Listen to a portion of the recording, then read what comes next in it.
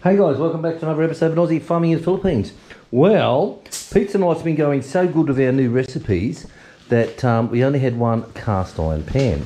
So Chick said, I think I could get you a couple more nails because my recipe makes 3 pizza bases. Yes, Glen Baddock, 3 pizza bases. So Lazada order turned up today and we're just hoping that these are exactly what we want.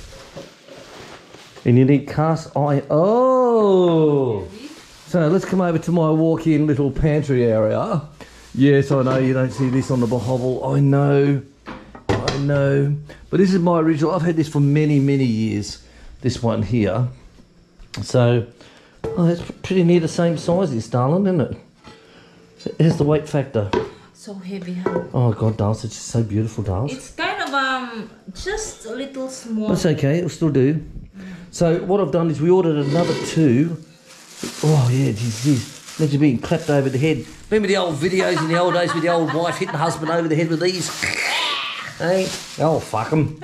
So Chick ordered these ones for me and she said, I'll get you another 2 so that when you divide your pizza doughs up and you put all the oil in and you spread your dough out, they can go from there straight into the oven. You don't have to worry about changing it from a plate over and all this shit, so you can make the perfect pizza. Because we've got the pizza recipe worked down to scratch. We've got it there, no problem. So tomorrow I'll season these ones up. You've got to season them before you use them. And it's quite easy. You put oil in them and you burn the guts out of them and all this type of shit. So here we go, guys. So pizza night is now going to be a full-on go because I've got 3 pans now. And I'll tell you, we've got it done. Thank you, baby. Welcome, hon. All right, guys, so there you go. Nice little gift from Chick to me. Isn't she lovely?